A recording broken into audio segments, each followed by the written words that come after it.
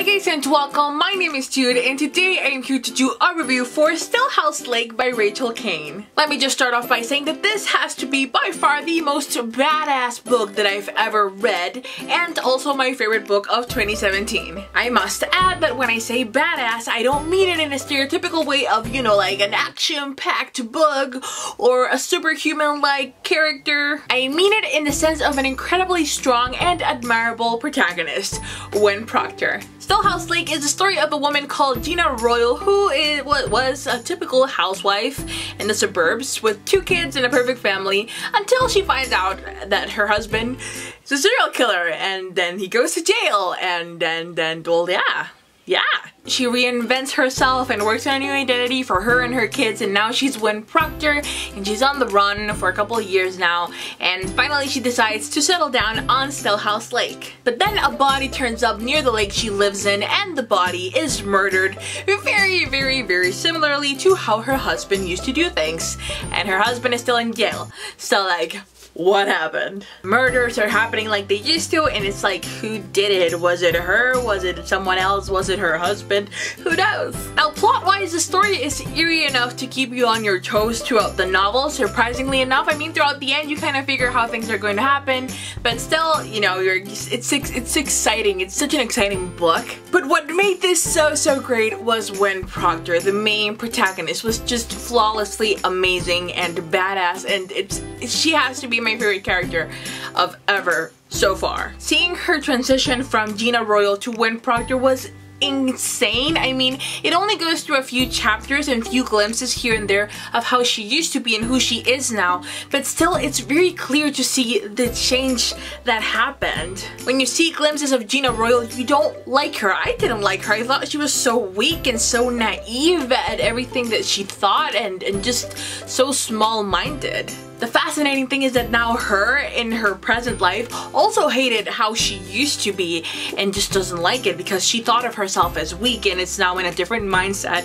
where she had to grow, where she had to mature at the extent of so much pain and so much hurt that it's just, she doesn't recognize herself as how she was before. And you can see that, and it's incredible. What I think is also so admirable on behalf of the author, Caine, is that even though she grew and she changed a lot, and Gina and Gwen are stark contrasts to each other, she didn't do it lazily. It isn't like she made Gina to be a polar opposite of Gwen just randomly.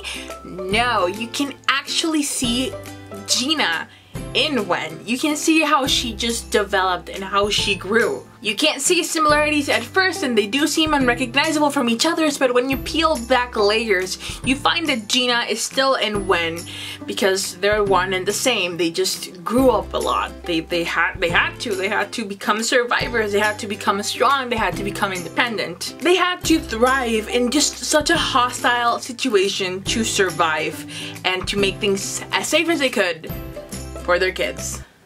Both Gina and Gwen, which are the same. I'm talking about them both, but it's like they're the same, yeah. And I hadn't seen that before. I hadn't ever seen an author just know their characters so well that they carry them well throughout a novel. I've seen that in series though. Yeah, like in series I've seen how the characters evolve and grow in a period of time, but here, just through glimpses, just through flashbacks, just through comments in her head here and there, you get all that backstory, and to me that's just, I was in awe at the fact that Gwen Proctor has to be the character that I've most been able to relate to.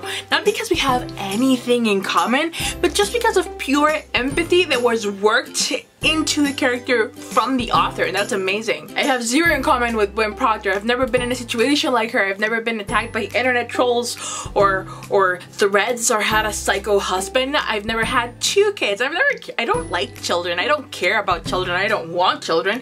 Yet it was just amazing to see how she cared for them, and I was worried about the goddamn kids. Like, I was worried. So to relate to a character that I have nothing in common nor want anything to have in common with them was just amazing. Amazing. And I do honestly feel that what made this book so great and what makes it have like a 4.5 rating average on Goodreads is Gwen Proctor. I do think that the other characters were amazing. No matter how small each character comes into play throughout the story, they're all just so greatly thought out, so greatly worked. They all seem very interesting. They all seem layered. Even if you just see a glimpse of them, you can see that they're worked upon. So it makes for an amazing, believable setting. The kids were great. I mean, they were a pain in the ass most of the time because they were so resentful towards Wen.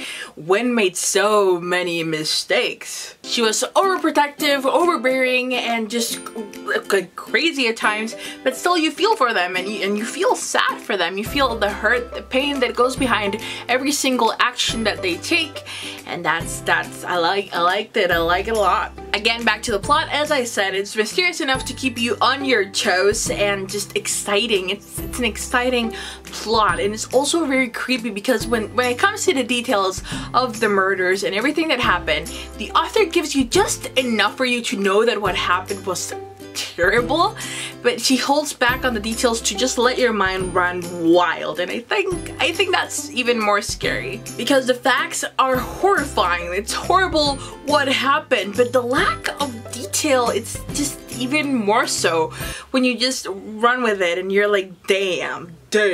Because the author leaves no room for questioning on whether or not terrible things happen. Like that's a fact. Just how terrible, it's up to you. And my mind just went on full gore, so yeah. As for the ending, I was so scared that it was gonna end in a cliffhanger, and it didn't, and I'm so thankful for that. The chapter is closed. I mean, there's so much more left open, and I'm dying to get my hands on the second book, but overall, like, this is closed. Like, this is done. Which I was so worried it wouldn't happen, because as I was advancing on the book, I was like, oh my god, there's like this left, and I don't have the answers yet. But it is given to you, so that was like, yeah. And I am just so excited for the second book, and just to know a lot more about Melvin Royal. Melvin Royal being this serial killer ex-husband who comes all into play. The way he plays throughout this novel was very interesting, but I'm just hoping to see more of him in the second book because he was so fascinating in a very terrifying way, of course.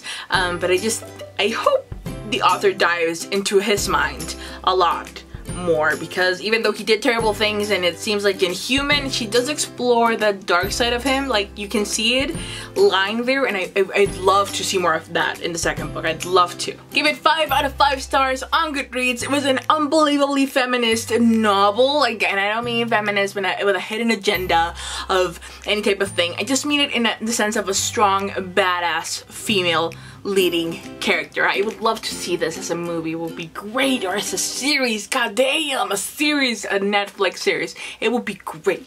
So if you like mystery thrillers and just badass women, then Stillhouse Lake is a pick for you, and I recommend this for everyone. Every single one of you.